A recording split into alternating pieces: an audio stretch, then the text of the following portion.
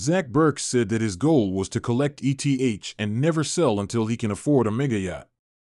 While other traders may be quick to take profits once they see gains, some are willing to hold on to their digital assets until they can pursue bigger goals, like a mega yacht.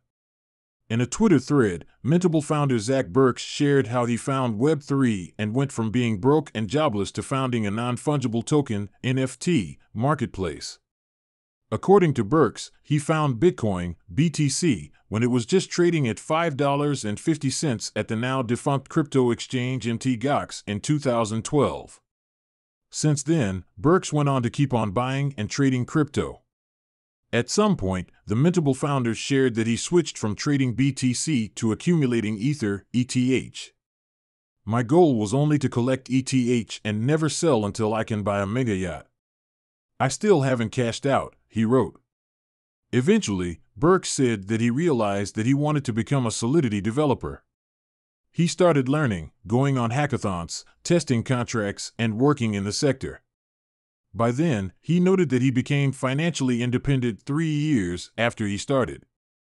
The NFT expert then moved to Thailand to build Mintable and, in 2017, missed out on an opportunity to claim a CryptoPunk. After that, he invested in CryptoKitties and fell in love with NFTs. Fast forward to the present, the executive highlighted that the Mintable NFT marketplace is now worth hundreds of millions with a continuously growing team. Lastly, Burks gave some advice to others. Take chances. Never sell your crypto. Learn to use your brain, he tweeted.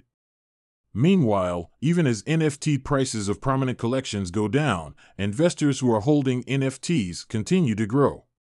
According to an NFT statistics website, nearly 500,000 users became NFT holders in June and July.